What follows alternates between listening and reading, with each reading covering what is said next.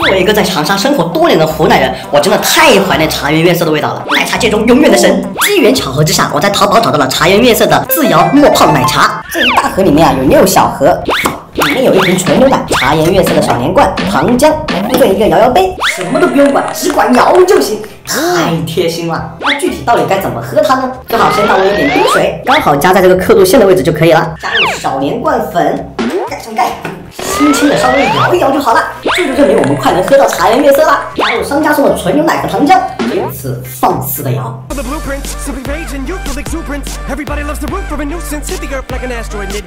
bingo， 一杯自己手摇出来的茶颜悦色就做好啦。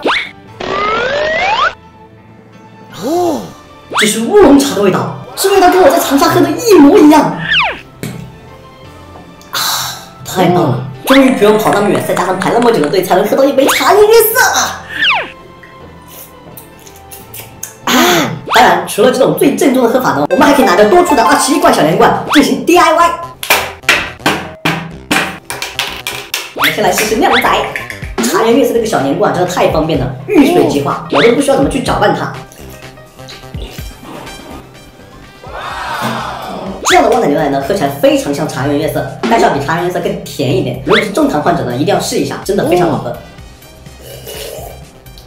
而且有一股茶香味，特别清香。再来试试果汁，给它摇一摇。